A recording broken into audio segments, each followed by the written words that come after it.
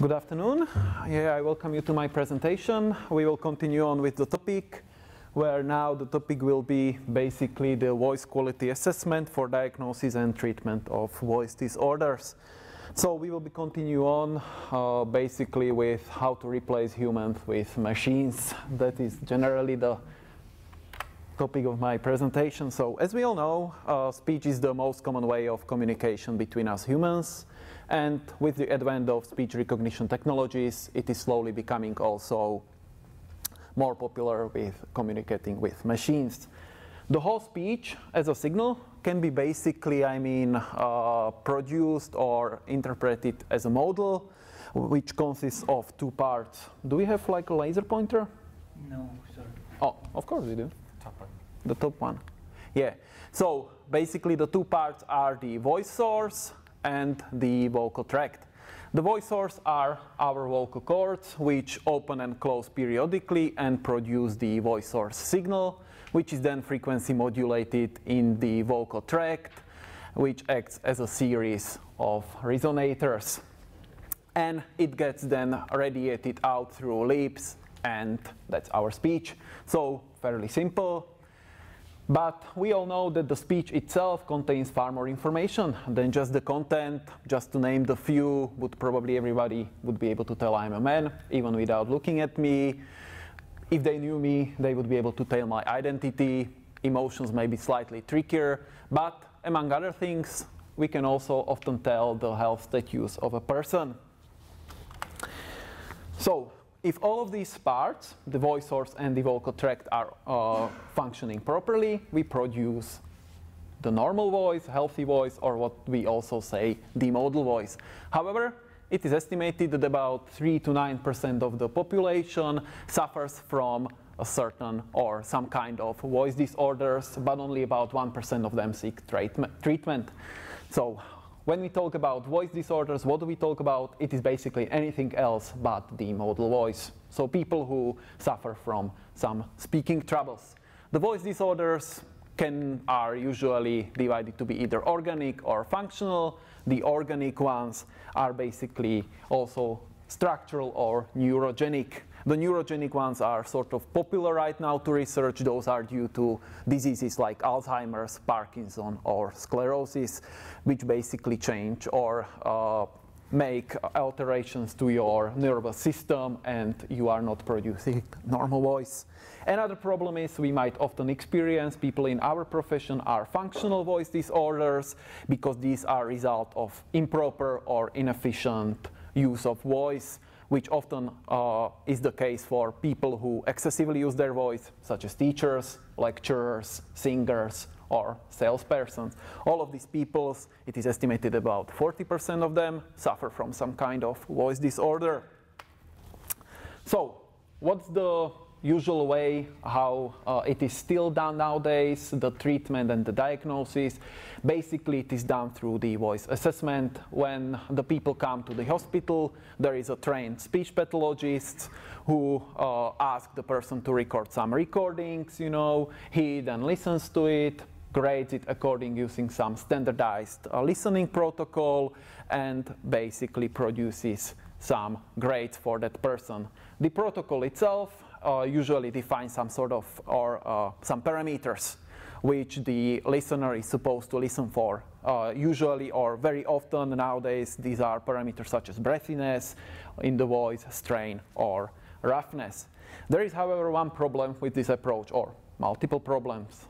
First of all, the grading is subjective. If you take multiple speech pathologists, they will produce different assessment of voice, different grades. That's one problem. And second, it is very time consuming, because in order to produce statistically significant labels, you have to listen to it multiple times, multiple speech pathologists. It's a lot of time of work for just one, basically, utterance, or to evaluate one person.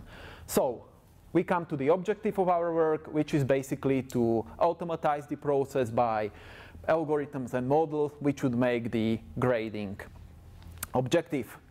The purpose of our research is basically is twofold. It is either to detect a voice disorder, a presence of certain parameter in a voice, or infer the severity grade. So if we talk about these voice disorders and their qualities, there are usually the three defined. Very simply, breathy voice is a voice when your vocal folds, which we saw are closing periodically, do not close properly, but there is always some gap. So excessive air leak through forms a turbulent airflow, and the resulting speech sounds very noise-like. Then there is a strained noise, which is the case when people try to compensate for this incomplete closure. So they strain their muscles in the chest and the neck area, and it sounds as if a person was carrying or was trying to speak while carrying a heavy object. And then there is a rough voice, which is sort of like a perceived irregularity when the voice is not in amplitude but in frequency, jumping up and down. So I have some examples for you. Away a year ago. So this is a recording of a person who is graded basically on a scale of 0 to 100 as 3, 3, 4. So basically no disorder. This is something we would probably call a medium disorder. We were away a year ago. You can clearly hear that the person is definitely breathy, and then there is severe disorder. How hard did he hit him? So this is basically what we try to find out in our signal. So how do we go around it? Basically, first of all, is always the data collection, which is mainly through our collaboration with the Center for Laryngeal Surgery and Voice Rehabilitation in Boston. These are the people, these are the speech pathologists who run this clinic. When the people come in, they record the data. Afterwards, they grade the data using some standardized protocol which produces the labels for us. And the labels serve as basically targets we try to get using our method. So here in this picture, you can see a sort of setup in a very complicated way when it is not only speech that's being recorded, but also other speech-related signals that were found to be useful, such as neck surface accelerometer, which basically measures the movement of your skin, or electroglottograph, or oral wave flow. So after we get the data, we use the standard process of extracting the proper features which we found or which we know are usable for the process, and then we basically train the classifiers or the regressors using the methods such as Gaussian mixture models, upper vector machines, DNNs. And basically the point is to get either what type of disorder is present in the voice or try to infer the grade. So how are we doing so far? Basically we are pretty good in classification of breathy and modal voice. We have, let's say, somewhat good in detecting strain in voice, fairly bad at detecting rough voice. As far as the regression scores, which is also kind of interesting to see, is that in terms of 1 to 100, the average mistake in our error is about 15 points. So if the person is supposed to be 30, then we are about plus minus 15 around that.